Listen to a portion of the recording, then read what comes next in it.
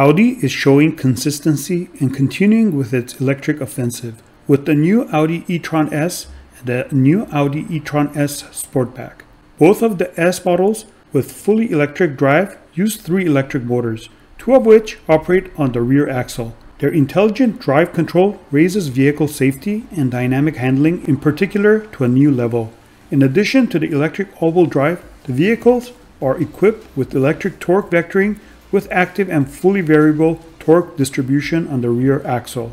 The new Audi e-tron S and the new Audi e-tron S Sportback deliver dynamics in a new dimension.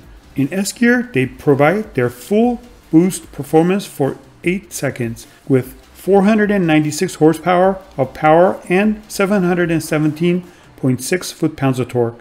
The standard sprint takes just 4.5 seconds and acceleration ends at 130.5 miles per hour. The new S models have 2 electric motors on the rear axle and 1 on the front axle, making them the first mass-produced electric cars in the world to have 3 electric motors. Their drive layout is based on the modular construction principle, an adapted design of the more powerful electric motor that powers rear axle in the Audi e-tron 55 is now installed on the front axle.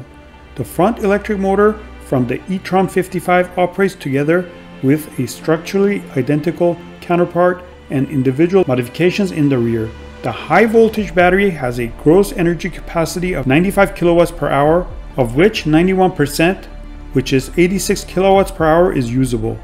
With one battery charge, the Audi e-tron S and the Audi e-tron S Sportback achieve ranges of up to 226.2 miles and 229.9 miles in the WLTP cycle.